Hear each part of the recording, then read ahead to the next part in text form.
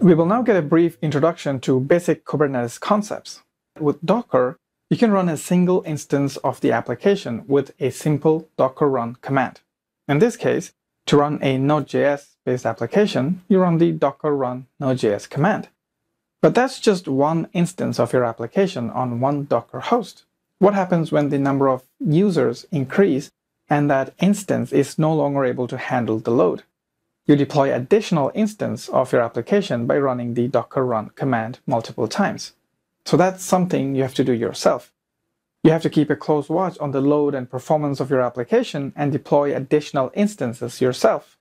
And not just that, you have to keep a close watch on the health of these applications. If a container was to fail, you should be able to detect that and run the docker run command again to deploy another instance of that application. What about the health of the Docker host itself? What if the host crashes and is inaccessible? The containers hosted on that host become inaccessible too. So what do you do in order to solve these issues? You will need a dedicated engineer who can sit and monitor the state, performance, and health of the containers and take necessary actions to remediate the situation.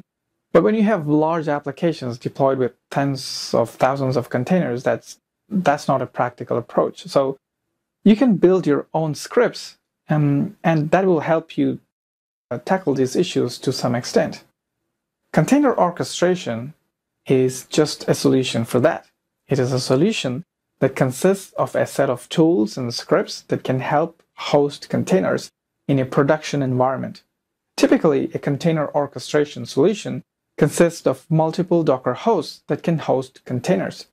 That way, even if one fails, the application is still accessible through the others. A container orchestration solution easily allows you to deploy hundreds or thousands of instances of your application with a single command. This is a command used for Docker Swarm.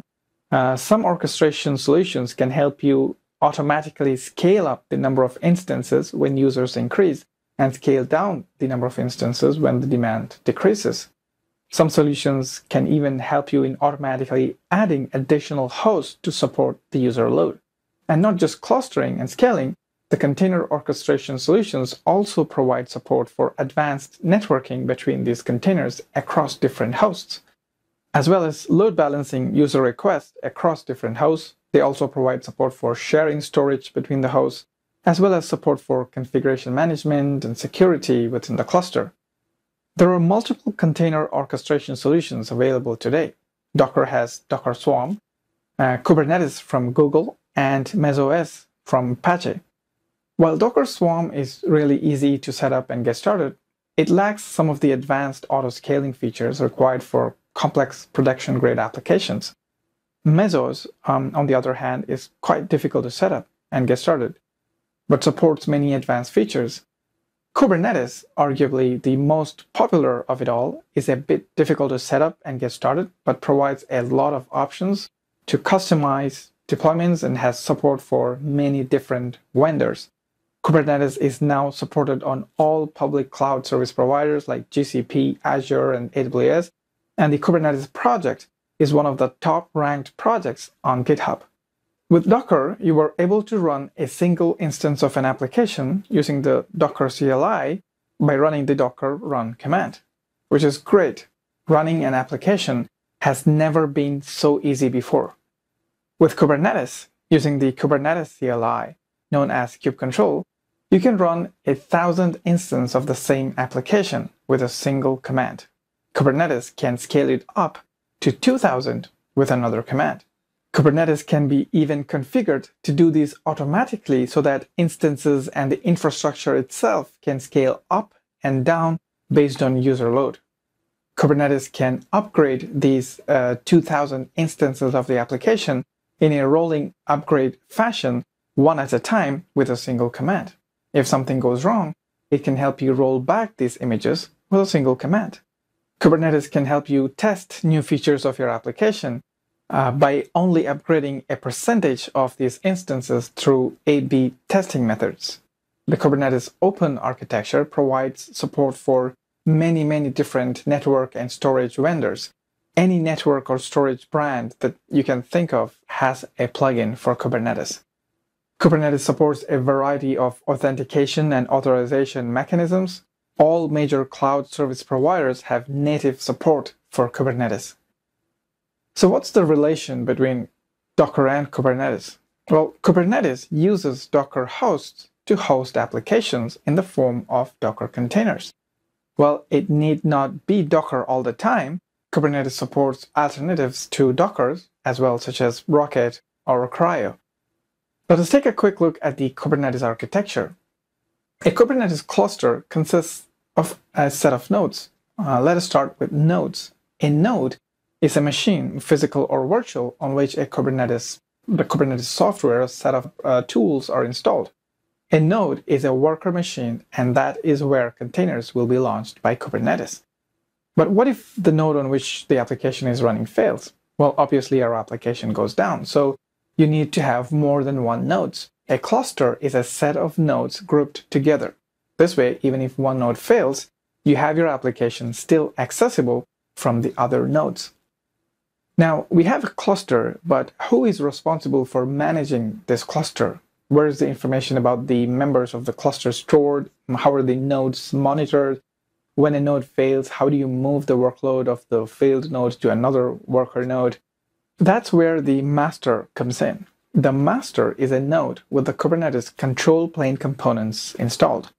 The master watches over the nodes in the cluster and is responsible for the actual orchestration of containers on the worker nodes.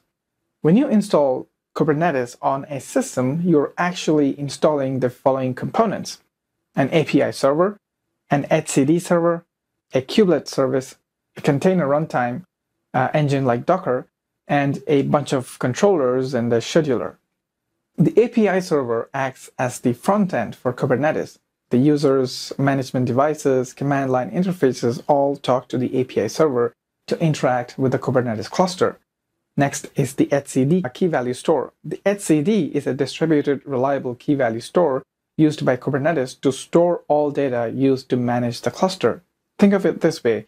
When you have multiple nodes and multiple masters in your cluster, etcd stores all that information on all the nodes in the cluster in a distributed manner.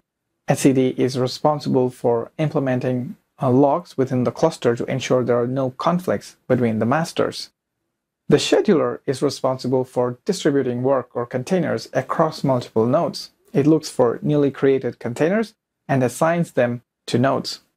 The controllers are the brain behind orchestration. They're responsible for noticing and responding when nodes, containers, or endpoints goes down. The controllers makes decisions to bring up new containers in such cases.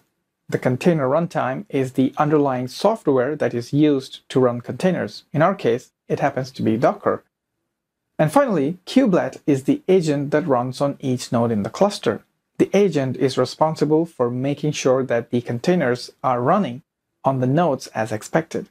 And finally, we also need to learn a little bit about one of the command line utilities known as the Kube command line tool, or the Kube control tool, or Kubectl, as it is also called.